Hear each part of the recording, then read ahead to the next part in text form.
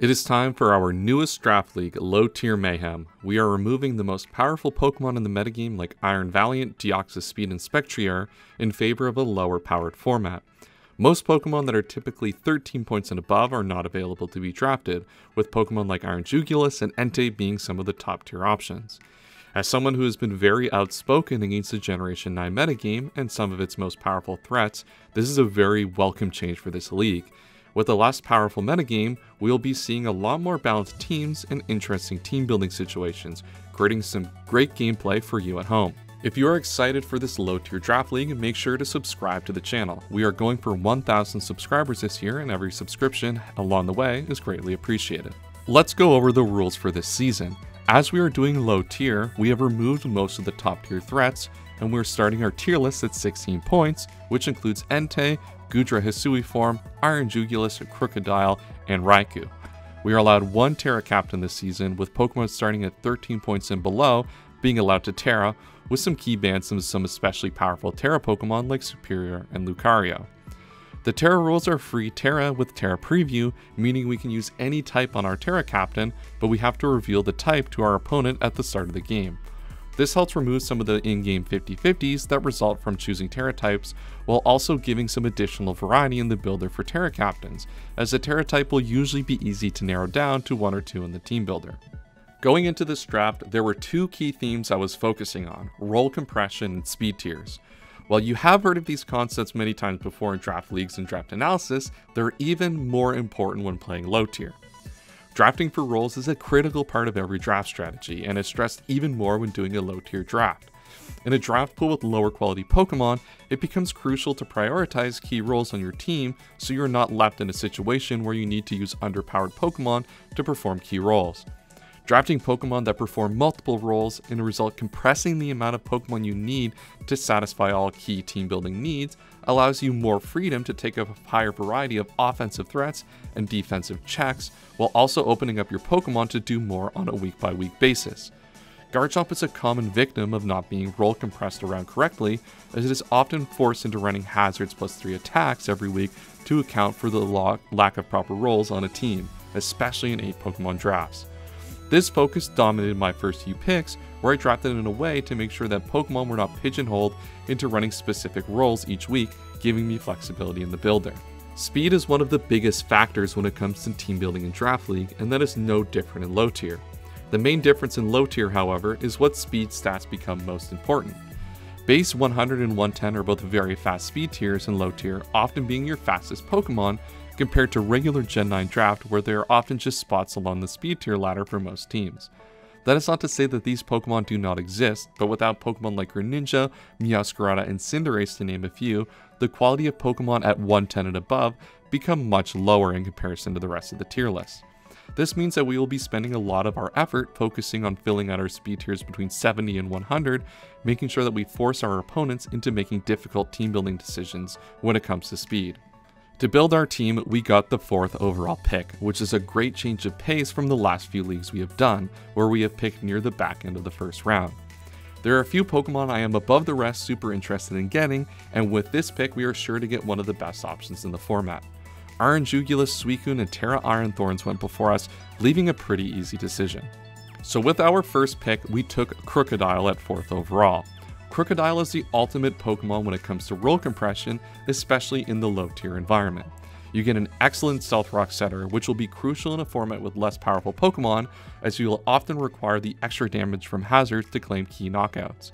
You also get a ground type, which in a format where there are a lot of powerful electric types at good prices like Electrode, Jolteon, and Regieleki, it is important to have a blanket check to these fast Pokemon who are able to get a lot of momentum in a format with limited speed options.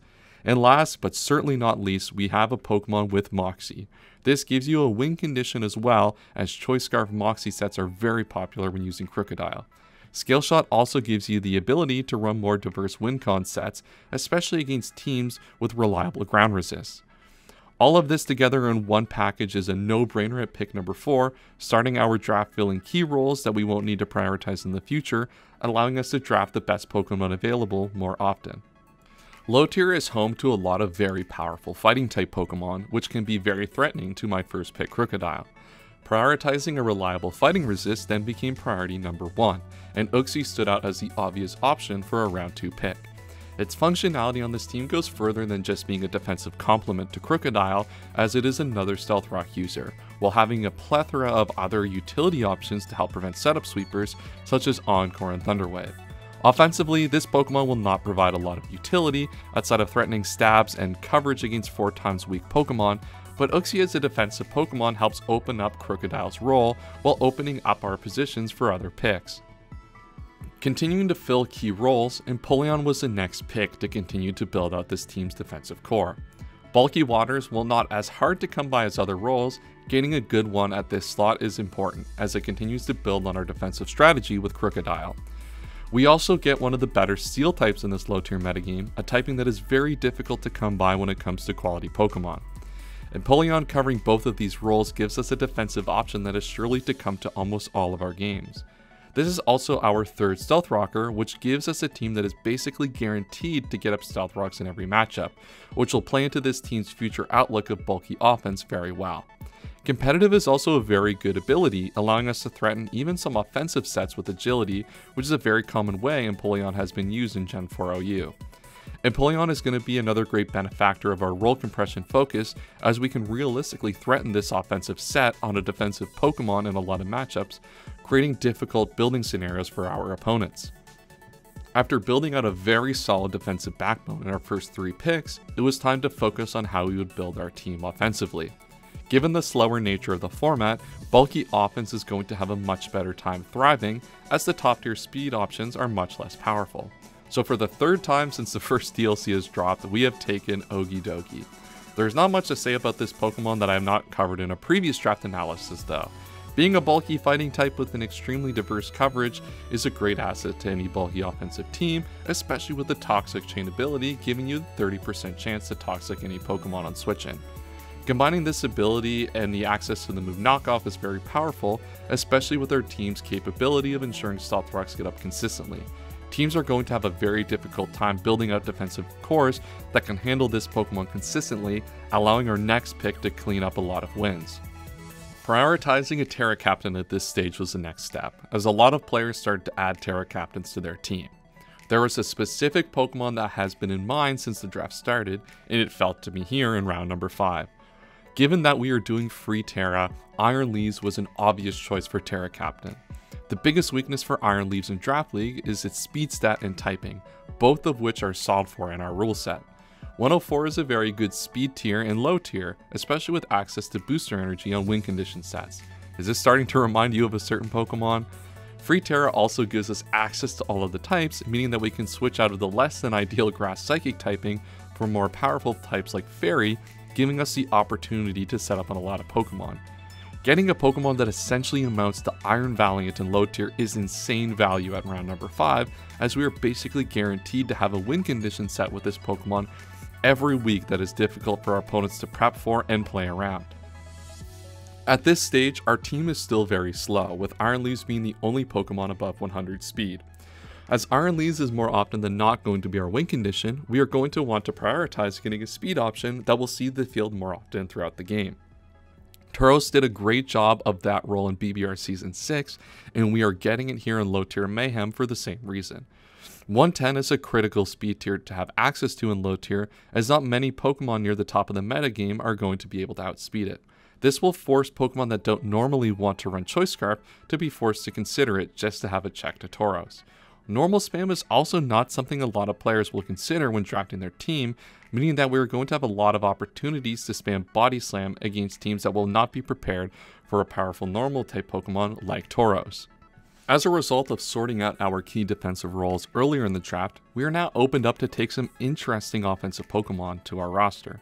Regidrago was on our mind early on in this process, as its super high HP stat allows it to play very effectively into a bulky offensive outlook that this team will have. Pokemon Scarlet and Violet as a whole does not have a lot of solid fairy types available to draft, and that problem is more apparent in low tier without Pokemon like Clefable in the metagame. Adding a bulky dragon type allows us to take advantage of this, as teams are going to be forced to cover this Pokemon neutrally if they do not have a fairy, which over the long term will make it difficult to switch into powerful Draco Meteors. Despite most of the tier being focused on 100 and 110 base speed, it is still important to make sure that the team had the ability to threaten a higher speed tier. Salazzle does that with 117 base speed, able to pressure some of the more frail Pokemon and fast Pokemon in the format with its poison and fire coverage. It also gives us access to Toxic Spikes, which will force teams with granted poisons to bring them, even if they are poor in the matchup, or run heavy duty boots on Pokemon that wouldn't otherwise want to prevent being caught out by a lead hazard stacking Salazzle set. We were also lacking some power on the special side of our offense, which Salazzle adds to well, punishing some common switch-ins for Crocodile and Iron Leaves. As we get into the final few picks of the draft, we are left with Pokemon that will largely be filling niche roles rather than regulars on the team every week. Mimikyu certainly fits that bill, as it's not a Pokemon that will have a ton of utility week in, week out. Disguise as an ability provides good value, however, and with a large move pool of utility moves, it can operate as a way to check Pokemon that we might not otherwise have the capability of. It can also threaten as a win condition with Sword Sand setup, forcing additional prep for our opponents to account for this option. We didn't get to use Ampharos when we drafted it in GBU, but the applications for Ampharos are going to be much more apparent in this low tier league. Used commonly as a defensive flying and electric resist, as well as its ability to punish U-turns with static, this Pokemon is the perfect for the type of environment that we expect in this low tier league. While our final pick of Klawf might not see the field often, for 3 points it has a lot of undeniable value. Anger Shell is an interesting ability that can be difficult to play around, while also having the ability to be a defensive check with Regenerator. Rock can often be slept on as an offensive type, and with the offensive flying types being one of the key threats to keep an eye on in this low tier season, Klawf should certainly show its worth for 3 points. With our team now complete, there are a few things that we're going to want to note. 1. There is no hazard removal on this team. This is a common theme in Generation 9, as we will oftentimes see teams with no hazard removal. But why, especially with such a focus on making sure all roles are covered? Well, looking at this team, we are not particularly weak to hazard. Salazzle is the only Pokemon that takes more than standard damage from Stealth Rocks, and with both Okidogi and Salazzle, we have good counterplay for Toxic Spikes, deterring teams with cheap hazard setters from bringing them unless they have utility elsewhere in the matchup. Spike setters are still going to be very powerful against my team, but oftentimes in Generation 9, even in a low tier environment, the cost of the time to remove the hazards is almost too high in most situations, meaning that you'll be often better off using heavy duty boots and foregoing hazard removal. This team also has a very big bias towards physical attackers, with Empoleon, Regidrago, and Salazzle being the only Pokemon able to push massive damage on the special attacking side. While Pokemon like Okidogi, Crocodile, and Iron Leaves are strong enough to push past common physically defensive walls, there is still a likelihood that we will run into a defensive wall that is able to control our team consistently. These Pokemon are few and far between in low tier, however, so it is unlikely to be a major concern. Enough waffling about the team, let's get into our schedule. The schedule is on screen now and it is super exciting. A lot of great matchups against a lot of great players, some who I've had the opportunity to play against before, and some who I haven't yet, so a lot of things to look forward to this season from a scheduling perspective. But that is going to be the end of the draft analysis for the Low Tier Mayhem League. As I said, I am super excited to be a part of this. If you have not subscribed already, make sure you do to keep up with all of the Draft League content on this channel, as well as the LTM draft videos that go up every week. Also, make sure to join the LTM Discord. That link is in the description to stay up to date with all the results on this league and get ping notifications every time my videos go live. All of the coaches are also in the description down below, so make sure you check out my opponents and everyone else over the course of the season, because this is going to be a great season that I am super excited for. So that is all I have for today. I will see you next time, and as always, have a wonderful day.